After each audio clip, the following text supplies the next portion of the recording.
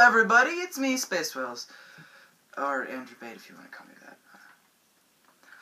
Today I will be proving or disproving an internet theory of whether if you stick headphones up your nose and then open your mouth, it'll become an instant speaker. Okay. Let's try this. First, step 1.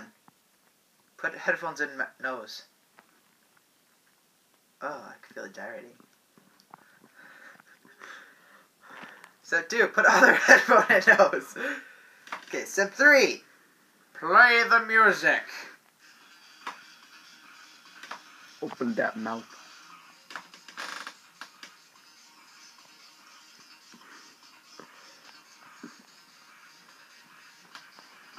I can feel it coming out my ears. Alright, let's see how the sound compares without the headphones in.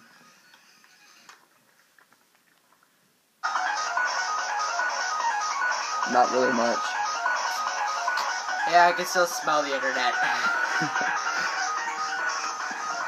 So, well, that is your internet theory of the week.